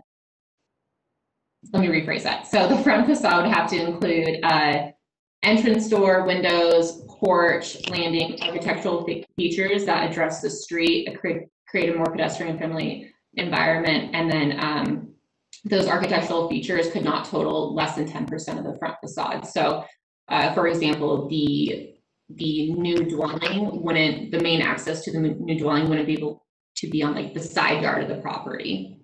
And then I wrote down the definition of the actual definition of that front facade control section of code is to maintain architectural harmony and primary orientation along the street All buildings shall be required to include an entrance door and other features as windows, balconies, porches, and other architectural features in the front facade of the building, totaling not less than 10% of the front facade elevation area, excluding any area used for roof structures. For buildings constructed on a corner lot, only one front facade is required in either the front or corner side facade of the building. And in the applicant's narrative, they spoke to using poly materials, and I clarified with them before we published the staff report. I clarified what the stipulations would be for the current home because there aren't submitted building plans, and they agreed that they'd like to keep with the architectural character of the neighborhood and use the same building material palette. And then consideration number 4, reviewing the planned development objectives and citywide master plans. So this, as stated in their narrative, they mostly focus on master plan implementation, which is one, subdividing the lot back into its close to original state and promoting infill development, which is one of the goals of the city, and then also historic preservation. So the existing home will remain, and retaining structures within these neighborhoods is a goal of the city as well. And that will help maintain neighborhood stability and character, and also support neighborhoods and districts. This property is located directly east of a neighborhood commercial zone where there is a local grocery store, schools nearby, public schools nearby, and then as well as restaurants. And so part of the citywide and community-wide master plans is to preserve the existing single-family home, and then also the new proposal for the detached single-family home would meet growth and housing policies, including infill development, locating the new development in areas with existing infrastructure and amenities, preserving the character of single-family neighborhoods while increasing home ownership, and then also providing a way to accommodate our city's population growth. So the plan development standards, modifications which will result in a better product and also complying with the master plan expectations for the area. And then the preliminary plat is the proposed subdivision does meet the preliminary plat section of code, but it was included in this presentation because the proposed lot size exceeds the maximum of the R1-5000 zone, but the size, configuration, and the relationship of the lot width to the lot depth is compatible. So staff is recommending approval of both the plan development and the preliminary plat, subject to the conditions. Thank you, Amanda. Thank you. So is the applicant here? Yes, I am. Would you like to speak to the commission? Sure. Amanda did a great job. I mean, there's not a whole lot I can add. She did an excellent job presenting the opportunity. The one thing I would like to add is that, you know, my wife and I are both graduates from Westminster College, which is right here in the area. We're familiar with the community. We've lived in the community, and you know, I'm mainly addressing this to hopefully not get bombarded with the Wasatch tenant community. That, you know, I'm not a developer trying to line my pockets, but this was a specific project that we located because there was an opportunity to build a new home in a really, really cool area. We have committed to keeping the character of the surrounding neighborhood and providing ample parking and doing everything we can, and also comply with the city's master plan and goals of being able to provide housing in this area and redevelop underutilized areas. So open to any questions, but yeah, appreciate the time and great job, Amanda. Thank you. Does the commission have any questions for the applicant or for staff? Okay, hearing none, I will move to the public hearing. Does the community council wish to speak? It's still there. You know, At the moment, there are 3 hands up, but they are all people who spoke earlier. So, which they certainly are welcome to speak again. I just want to make sure if you do not want to speak, to maybe lower your hand. And then for those people who may have been late to the meeting, if you'd like to speak, there is a little small hand icon on the bottom right-hand corner. And just click that button, and that would indicate to us that you would like to speak. So at the moment, Madam Chair, I have 2 indicating they'd like to speak. The first one would be David Fernandez. David, would you like to speak on this item? Sorry, no, I've been trying to eliminate that hand. No, that's no problem. Thank you. The second one would be Eli Kaufman. Did you want to speak on this item? Ellie, I'm sorry. No, I took my hand down, but it doesn't seem to have updated. Okay, no, sometimes this happens, so thank you. We just wanted to make sure you didn't lose that opportunity. So, other than that, I don't have any other hands raised. Okay. No new emails received regarding this item. All right, I'm going to close the public hearing and bring this back to the commission for consideration or a motion. Madam Chair, I'm willing to make a motion if no one has any questions or comments. Okay. Based on the findings listed in the staff report, the information presented and input received during the public hearing, I move that the Planning Commission approve the Plan Development Petition PLN PCM 2020-00681 and Preliminary Subdivision Plat PLN SUB 2020-00683 as proposed, subject to complying with the conditions listed in the staff report. Do I have a second? I'll second. Okay, I have a motion by Amy and a second by Maureen. So we're going to go ahead down the roll again. Maureen? Yes. Amy? Yes. Adrian? Yes. Carolyn? John? Yes. Matt? Yes. Sarah? Yes. I'm really good at peanut butter. Crystal? Are they? Yes. Thank you. Okay, the motion passes unanimously. Thank you all for your time and consideration. I'm now going to turn the meeting over to Amy. Unmute. And okay. All right, we will move on to the 4th item on our agenda, which is PLN PCM 2020-00944, an attached accessory dwelling unit at 1395 East Michigan Avenue, and Amanda is presenting on this report as well.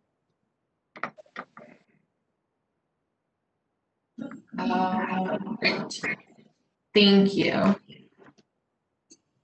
So this conditional use request is for an attached ADU at 1395 East Michigan Avenue. The applicant and property owner is Prescott Muir. He is proposing a 963 square foot ADU in the basement of the existing single family dwelling. It'll be the basement is walkout, and the entrance to the ADU will be located in the rear yard. The subject property is shown on the page, and then the applicant is proposing that the tenant parking be located on the driveway to fulfill the one off-street parking space requirement. The Planning Commission can waive that if there is legal on-street parking, or if the property is located within a quarter mile of a transit stop. There is legal on-street parking on Michigan Avenue, and there are multiple public transit stops located within the area as well, within 1/4 mile. Here is a landscaping plan. So there are going to be no exterior modifications to the home. The applicant's proposing to add a walkway around the west side of, or I just lost my train of thought. The west side of the home leading to the rear, which is where the entrance of the ADU is. So that's what the blue path is. Here is a floor plan with the ADU entrance highlighted. The proposed ADU encompasses 32% of the gross square footage of the home. For ADU located within a single family home, the ADU can encompass 50% of the gross square footage. And so this falls below that. And then here are some property photos. So the proposed walkway would go just to the left of the subject property. So the top left photo, the walkway would wrap around that. And then the top right photo shows where the entrance of the walkway is proposed to be. And then the bottom left photo is the rear facade where the ADU entrance is to be located. And then legal on-street parking is shown on the bottom right. The neighborhood consists of mostly single family dwellings, which this photo shows. And staff's recommending approval of the conditional use request for the proposed attached accessory dwelling unit, subject to the conditions listed in the staff report. Okay, thanks, Amanda. Any questions from the commissioners for staff? All right, is the applicant here? Yes. Madam Chair and Commissioners, thanks for entertaining this this request. I think there's really nothing I can add to Amanda's thorough review. Will you state your name for us though? Sorry. Yeah, it's Prescott Muir. Okay, thank you, Prescott. So there's really nothing else I could add. I'm just happy to answer any questions that you might have. Okay. Staff or commission, any questions for Mr. Muir? All right. With that, we'll move on to the next portion. I'm getting a feedback somewhere. Sorry, that was a weird feedback. We'll move on to the public hearing portion then. John, I can't really tell if there's any hands up or if anybody from the community council is here. There are currently no hands up, and we can verify with Molly, but I don't think we got any emails on this either. I did notice that there were 2 additional comments that were added today or yesterday. There's nothing else from that? There's 2 email comments in your Dropbox, but no additional emails have been received about this one today. Okay, going, it's gone. We'll close the public hearing and bring it back to the commission. Any questions or comments, or if somebody's willing to make a motion?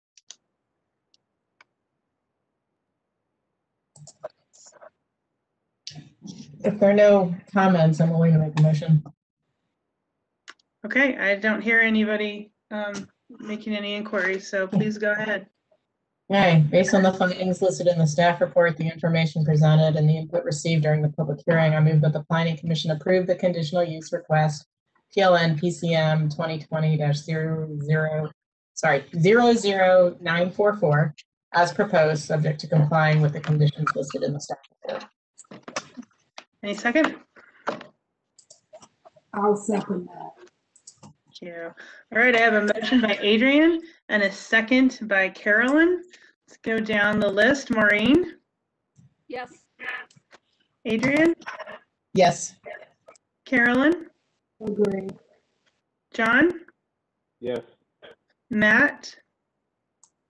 Yes. Sarah? Yes. And Crystal? Yes. All right, that motion passes unanimously. Thank you. I like taking charge of these really easy agenda items. I could go for that. I believe Brenda can come back in now if she wants to close the meeting altogether. Yeah, I will just, can everybody hear me? Sorry. Yes. So if there are no more comments or issues, then I think we stand adjourned. Thank you all very much. Thanks, everybody. Good night. Thanks, everybody. Good night.